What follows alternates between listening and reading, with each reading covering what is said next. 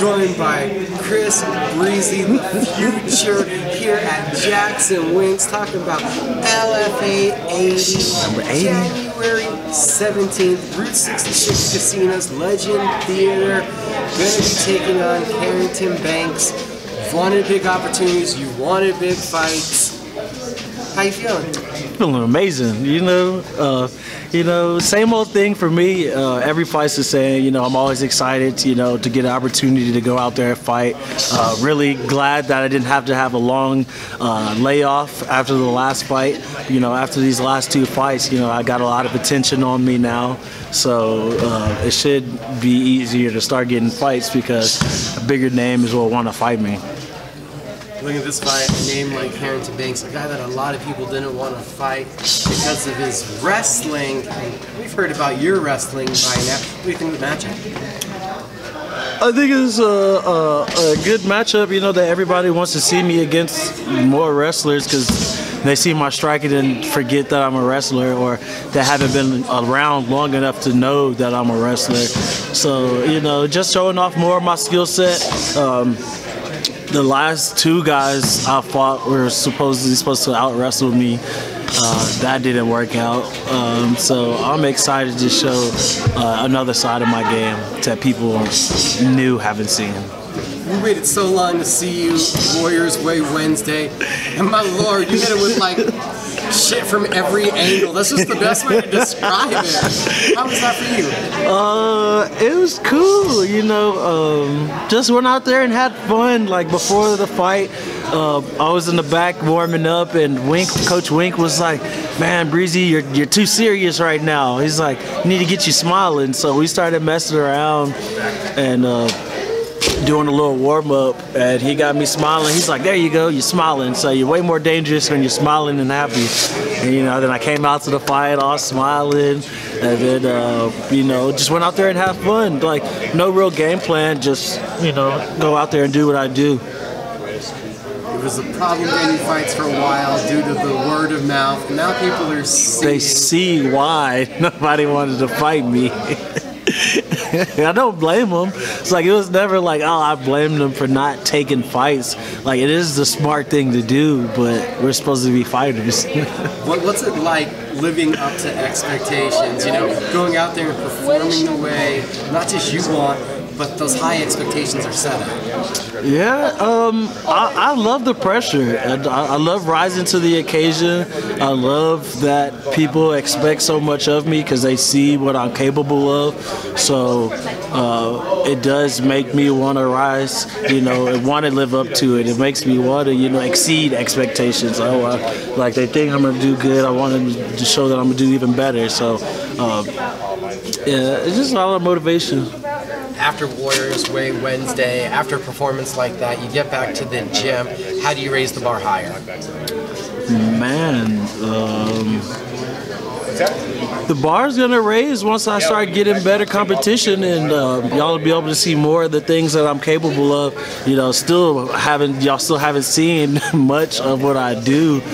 Just some of my little basic things that I do. Nobody does my basic things that I do, so once I actually start opening up, you see more of my striking, and you'll see more of my wrestling and grappling and things like that, and people will really see more of why they call me the future. Carrington Banks has had that notoriety from The Ultimate Fighter, from Bellator. Do you feel like this is a great catapult for you?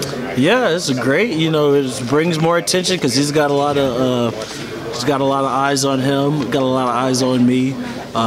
He's got named because he was on The Ultimate Fighter, so people have seen him, and he was on Bellator, so people have seen him. So it's a step up for me. I don't think it's like, I guess technically it's like a big step up in competition about who I've been fighting, but the last guy I fought had a better record. If you gotta be real. I just fought Tweety, but he was 11-2. This dude's 8-2. So basically, they're about the same, And I fought Thomas Gifford. He once got signed to the UFC after our Fight of the Year fight. So don't really think it's a jump, actual jump in competition. It's just he's just got a name behind him. we see the confidence, almost the cockiness, the swagger.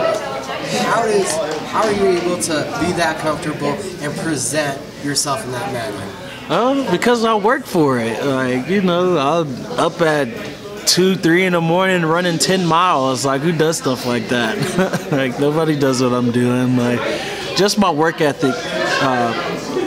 People say it's cocky, but it's confidence. I'm not overly confident. I have supreme confidence because I work so hard. I'm in the gym every day. I'm grinding. I'm improving every day. I'm fighting against the best fighters in the world. So, you know, every day I'm trying to get better. So, you know, especially talking the way I talk, I got to be able to back it up. So I definitely make sure I work hard and I'm not all talk. Don't look now, but it's back-to-back fights. The stats seem almost unreal. Man, I was surprised that I even got the last fight as quickly. Not really a quick fight from July to what was it, November? Yeah, it's like not really a short stint, but it's short for me compared to what I usually have to wait for fights. So I was like, hey, that was a relative quick turnaround, but now this is an actual quick turnaround. So I'm really excited to be able to get right back in the cage. Wasn't worried about any ring rust or anything like that, but you know, I'm always ready to go, so I'm excited. Where's Chris Brown at right now in his journey? I'm still at the beginning of my journey. Like, I'm still just getting started. I've been slept on, you know, held back because nobody would fight me, so it prevented me from being where I wanted to be. So now that I finally have the attention on me and the lights on me and everything, so I'm going to take full advantage of it now. Where does this win take you? I think this win takes me up to where I need to be. A lot of attention, a lot of articles been put out. I'm on everybody's radar, so another beautiful win, another highlight win, and I should have people knocking on my door.